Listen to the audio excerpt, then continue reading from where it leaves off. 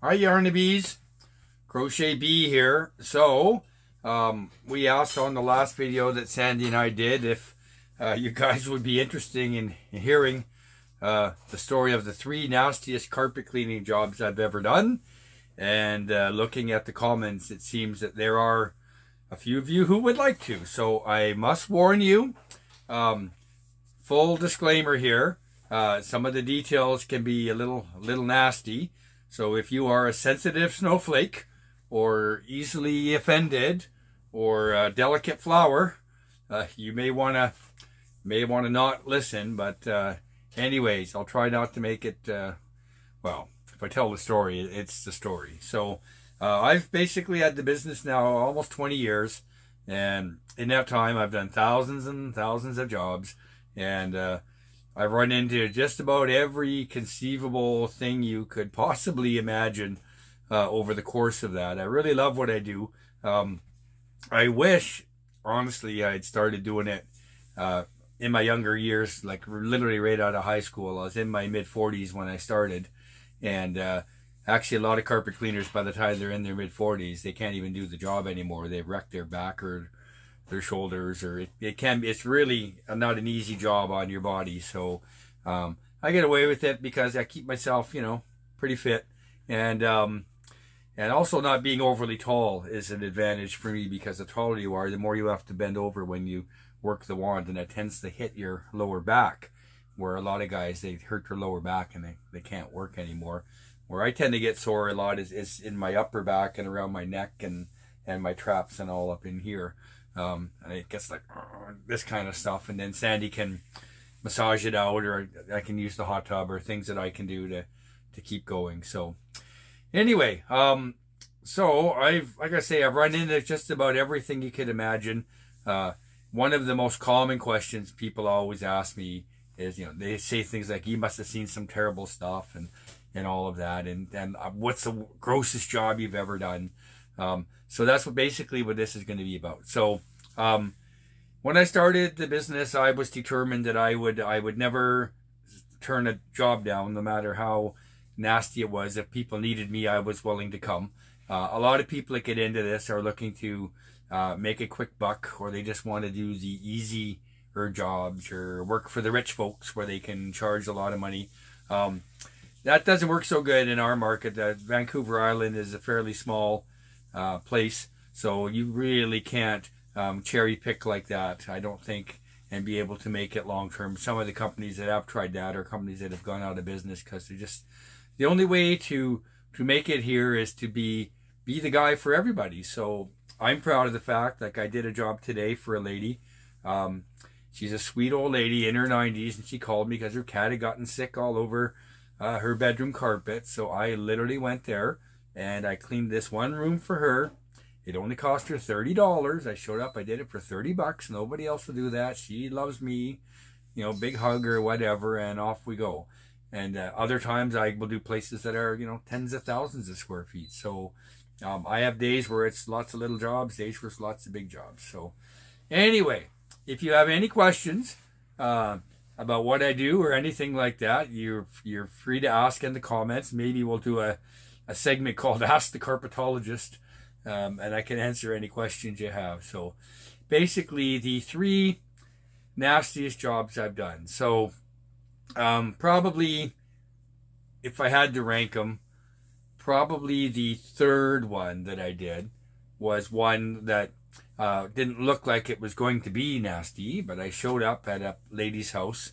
This was a few years ago, and this lady was about 12 and a half months pregnant when I showed up. She was ready to go, and I just got started, and all of a sudden she looks at me, terror in her face, and her water had broken, and she was now into instant labor. Like, bam, the baby's coming.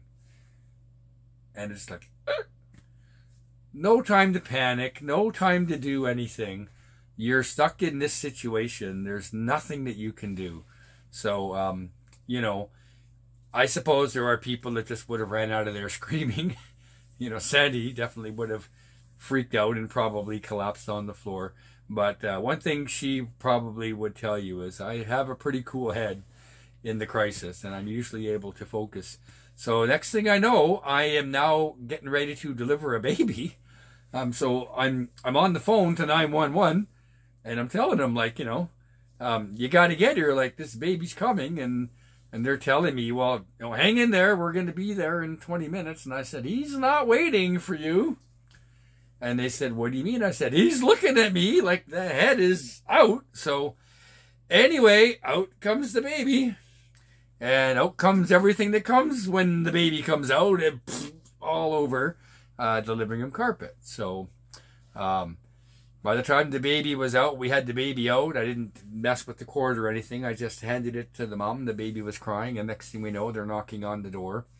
And in come the ambulance people, and they get mom together and wrap her all up in baby, and they're on the gurney, and they're getting ready to take her out. And I'm telling her, don't worry, I'll stay behind and clean this up. And I did.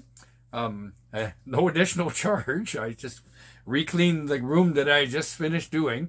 And so, yeah, that one was a little rough. But, I mean, you do what you got to do. The funny thing is, they never, ever named the baby after me or anything. And I don't think I ever really worked for her again. I don't know if she was too embarrassed to have me come back because I saw her naked, or what the story was. But anyway, that's definitely one of the three. The second one has to do with probably the #1 reason people call me, which is pets. Nothing gets your phone ringing like the lovely smell of cat pee, or the dog has pooped all over the place. Or in Sandy's case, how we met, their cat had diarrhea all over the apartment. And you go there and you deal with that. So if you're going to be doing this job, you're going to be spending a lot of time cleaning up after pets. So, and I have seen every kind of pet you could imagine. I've seen people with dogs. I've seen people with cats. I have one lady that has giant tortoises. One lady has rabbits running everywhere, and rabbit pee is really nasty smelling when they pee everywhere. One of my customers has over 300 parrots in acres of gigantic cages all over their property. When it comes to pets, people do all kinds of crazy things. But this one that I did was one of the groups of people that I work for in Nanaimo. There's a hoarding task force. So I do things for our health authority for mental health patients, addiction stuff. So that's some of the ugliest, nastiest stuff you're going to do. Well, this was one of the hoarding people. And what made it bad was there were 96 cats in this house. So you show up, and there's guys there with, everybody's got a hazmat suit on. They got a space suit on. They're walking everywhere. Of course, there's never a hazmat suit for you. You don't get a space suit, but you get the... So they're in there basically carrying out armloads of cats to go to SPCA or whatever. The lady had already been removed. These guys were removing the pets. And now I have to go in. And there was so much cat pee everywhere. I literally had to put on my rubber boots to go inside this house. And hours and hours of extracting, deodorizing, everything. And the worst thing, of course, is the lady was renting the house. She didn't own the house. So the poor landlord had to deal with that. So, you know, I always get a laugh when somebody calls and tells me... oh, this is really bad, you know, my dog or my cat or whatever. And I tell them, listen, I once cleaned a house with 96 cats. Like, there's nothing that you have that will be any worse than that. So, and then the #1, and this one is one that I will never, never forget. So hope you're ready for this. Fasten your seatbelts. Here we go. So, oh, what's in my cup? In this case, just a can of ginger ale. I'm dressed. I'm getting ready to go to my Nanaimo practice in about an hour. So when I first started, when you're the new young guy, one of the things you like to do is kind of try to get your name around to all the property managers and real estate people, hoping that they will refer work to you. So I try to court them and wine and dine them and bug them and everything. And then I finally got... the head of Remax Property Management, who at that time were pretty much the biggest in town. They sent me out on a small job to do, to see how I would do. And then after I did it, I had become their guy. So I was a made man. I had the Remax Property Management account, thinking this was going to be, you know, thousands of jobs every month. It's never like that. It's a bit of a pain in the ass, to be honest. They always call you with very little notice. You always have to bend over backwards to try to keep them happy. Sometimes they don't pay you right away. They have certain days they do checks and you're waiting for money and all of that. But those are things you learn after you've obtained the contract. So this lady was a very sort of proper old English lady. So I'm working and I get a phone call and it's her. And she says, we have a very bad one for you. So this is not the kind of thing you want to hear from this person. And so I'm going, well, what's the story? And the story was, this was a house. Basically, it was a fourplex. So we had 3 bedrooms, a hallway, living room, dining room kind of thing. So about $150 or so worth of cleaning to do. So, and these guys had moved out mid-month, hadn't paid the rent, left garbage strewn all over everywhere, never cleaned anything up, just took off. And the management company didn't realize until the end of the month when rent was due and there was no rent. Couldn't get a hold of them, sent somebody to check it out and realized that they had taken off. And so they send the cleanup crew in there. And they're cleaning and it's horrible and garbage bags full of stuff they're packing up. And the whole time they're there, they're going like something really smells bad in here, you know, and they're trying to figure out, like, God, this is awful. And then they get to the little coat closet by the front door, and they open up the coat closet, and they find 7 dead cats in there. So these cats were dead. Either they were killing the cats or the cats had died, and they left the bodies in this coat closet. And they're all rotting, decomposing, you name it. This is like the height of the summer, super hot. So, you know, of course they freak out and they somehow manage to bag these things up and get them out of there. But the odor was just terrible. So the job was to go and to clean all the carpets and especially deodorize and get this horrible smell out of this little area that was basically, it's like 2 feet by 3 feet. It's a small little square of carpet. So I go there, all enthusiastic, here we go, you know, and I'm doing the thing, and I do the 3 bedrooms, and I'm coming down the hall, and I'm doing the living room. So I've done everything else. I get to this little closet, and I open up the closet, and I get my wand, and I run my wand over the area, injecting my cleaner, and as soon as I did that, all these maggots come rising up. Like billions and billions, and like Night of the Living Dead, you name it, just like, right? And so now I realize, oh crap. And so that's when you get this weird split personality thing that goes on inside. There's a part of you that just wants to run the hell out of there, like, and get it out of there. But then the other part realizes that you've got to deal with this, because if you don't, they are going to get past you and spread throughout.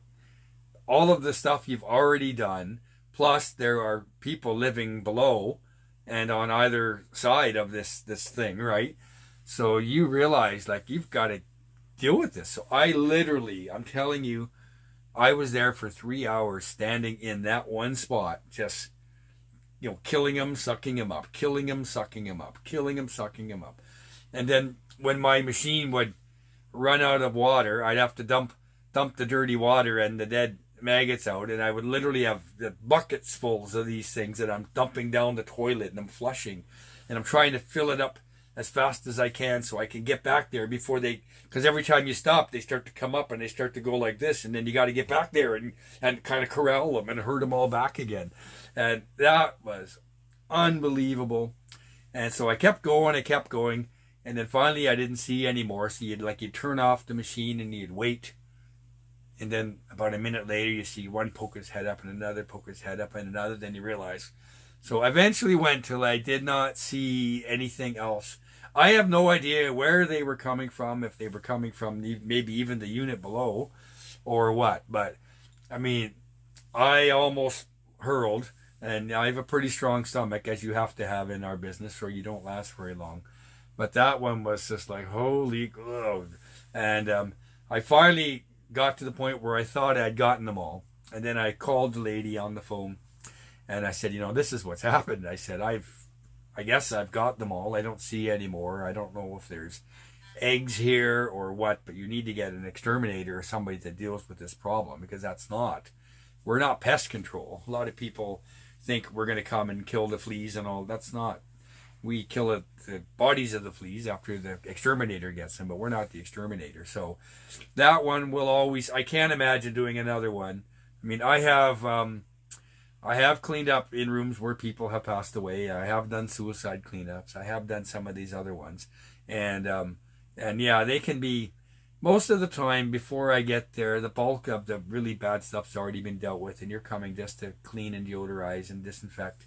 And you don't see a lot of the blood and guts and whatever like you think you might, because they've already had other folks in there doing stuff. So, but you know, I've done ones where, you know, grandma's come home and she's died in the room, the hospice kind of scenario, and you know, I have done that sort of thing before. But this one with the zombie cat maggot thing was just nothing's ever going to take the cake of that one. And that was like early on in my carpet cleaning career, and if that didn't make me quit, I guess nothing will. But anyway, we got it done. The management company was very happy. They were able to successfully re-rent the suite out, so we did our job and everything. But that's one I don't think too many, I don't know how many of my compatriots would have been able to handle that one. A lot of the guys are, you know, most of the people in my area either want to make the quick money or don't have to work too hard doing what they have to do. They're like me, that get down on your hands and knees and really get in there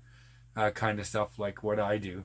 You know, you see these companies where the guys have, you know, white dress shirts and little bow ties. Now I'm thinking, I don't know what job you do, because when I come home, like, you can wring my shirts out and I've got stuff all over me. I look like I've been in a war some days, right? So anyway, that's my story. So those were the 3 nastiest ones: the baby delivery job, the 96 cats in the house job, and the zombie cat maggot cleanup job are the 3 nastiest jobs I've ever done. So there you go. Not a lot of humor in there in some of them, but you know, sometimes it's funny stuff, sometimes it's ugly stuff. You know, sometimes it's sad. Like, I just did a job today for the son of a lady that I cleaned for almost 20 years, who passed away about a month ago. And it's the first time I've been back there since she's passed away. And, you know, her clothes are still in the closet because he hasn't gotten around, you know, so it can be sad. You do connect with your customers. You like to think you're more than just a hired help, and you get to know them. And with the old gals, I usually like to give them a hug or whatever to make them feel special, and it's kind of all part of what I do with them and stuff. I got a soft spot for the old gals, I guess. Anyway, so that's it. You wanted to know, so now you know. I hope it wasn't too bad for you. It's only a description. If you would have seen what it looked like in real life, I've never seen anything like these things just coming up almost in a wave of, you know, it was like, holy doodles. I had never seen anything like it. So anyway, that's my story. I'm sticking to it. Really happened. These stories are true. I don't need to make them up, because stuff happens to me almost every day out here. So anyway, now you know. Have a good day, guys, and we'll see you on the next carpet trail.